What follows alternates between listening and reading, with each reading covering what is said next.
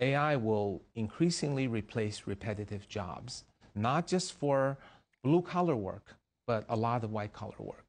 What sort of jobs would be lost to AI? Basically, chauffeurs, truck drivers, anyone who does driving for a living, their jobs will be disrupted more in the 15 to 20-year time frame. And many jobs that seem a little bit complex, chef, waiter, a lot of things will become automated. We'll have automated stores. You gotta think about who's this going to affect. This going to affect the majority of Americans, right? This is going to take away a lot of jobs from people because, to be honest with you, there's no jobs out there. So a lot of people just getting started, the younger people getting started into the workforce, a lot of them don't have a whole lot of skills, so they getting these repetitive jobs, which is not a bad for a starter job. The problem is it's not going to be no starter jobs. And then on the other side of that, these young men and women are not being educated to fill in the new jobs that's going to be in the future, like more of tech repair, assembly. I'm not even going to say assembly because even if you think about assembly, a lot of that assembly line work when it comes to AI, just like the cars, is built by machinery. So what's going to be left for the people?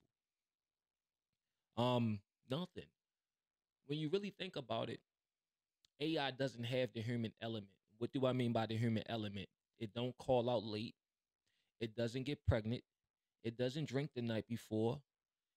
It don't need vacation. It don't need PTO. It don't need sick time. So all you're gonna have is the guys who maintain the AI.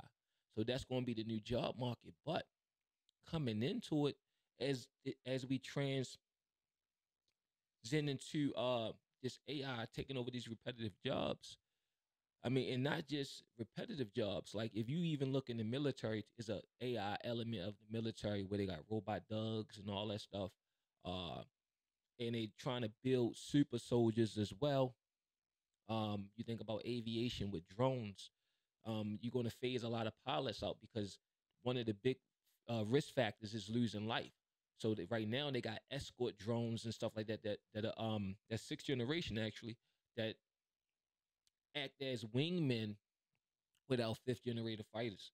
Excuse me, generation fighters. So like you gotta watch what's happening because slowly but surely humans are getting phased out of a lot of stuff. And companies are raking in high profits, even though to the 2 years though Bernie Sanders even suggested that we go to a 4 day week, that people work 32 hours a week and still get paid for the 40 because you're having a big falls inflation and companies profit where people are borderline poverty, middle class getting wiped away, companies making all this money and it's not trickling down. And you couple that with inflation, you just widening the gap. And now you're going to have this. It's going to be the job killer. You know how many people got their CDLs and stuff like that? It's not to say that it's going to take all the jobs away, but it's going to be enough people going to be affected.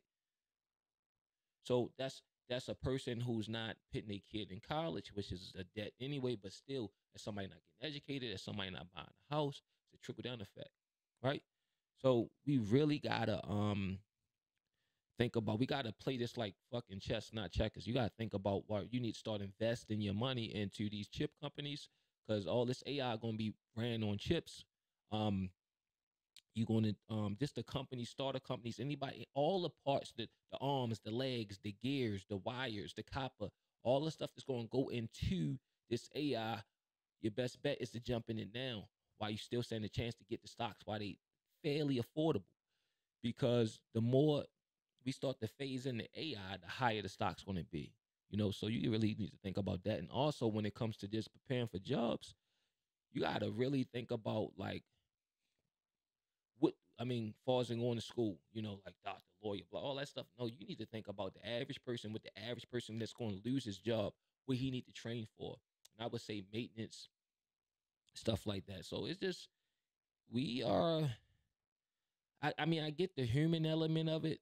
That's troubling to employees, and not even just like warehouse work, but just regular construction. Just like you sign a contract, you try to get a job done with men, and you got to factor in the fact that you not can't even rely on the guys and girls. So look at them; they just watching. these bots trained to take over their job. And that's what it's going to be like. It's going to have one human there, just like how Walmart is with self checkout. Just if the light go off, they come and scan it and reset it, whatever, and let you finish doing what you're doing. And that's going to be the wave of the future. So it's going to eliminate a lot of people. Think about when you go into Walmart, all the empty aisles where cashiers should be, and it's all self checkout and one person watching in case there's a hiccup or something. That's what's going to happen with a lot of the jobs. And, you got, like I said, the human element of it is the lazy factor, just the non-reliable factor. Because one big thing you had in today's society, if you was reliable, like if you would show up, that was just a lot. You know what I mean? Now it's not even about you showing up. The robots are not going to be. They're going to be there already. So they don't get tired. Look, that word. Look how he's outworking that man. Yeah, it's the future. This is the future. I mean, it's now. It's now. This is now. Yeah. You gotta think about everything else when it comes to AI as well. Like even with Chat GBT, and like think about how much information that AI is learning about us by the things we search and by the things that we ask it, by the algorithms, how it puts all this information together to form some type of bionic opinion about human beings. And I think that's one of the biggest fears if AI start thinking about what's best for everything. Based on what they know about us, and what they know about us is going to be based on all the things we ask it, all the things that it sees. Think about everything, the cameras. Just think about how our lives has changed in the last 25, 30 years. Remember, everybody didn't even used to have a cell phone. Now, your cell phone is your life. You could be having a conversation about guns, and the next thing you know, you open up Facebook and you got gun ads. When you downloading all these apps and you just click and accept, you welcome them AI into your home and they sell your information. So like you really gotta think about it. I think the key thing is I don't think you should be afraid, or we should be afraid, but if you got young kids coming up, young teenagers, you need to really like point them in the right direction, because a lot of the jobs is not going to be there. They're not.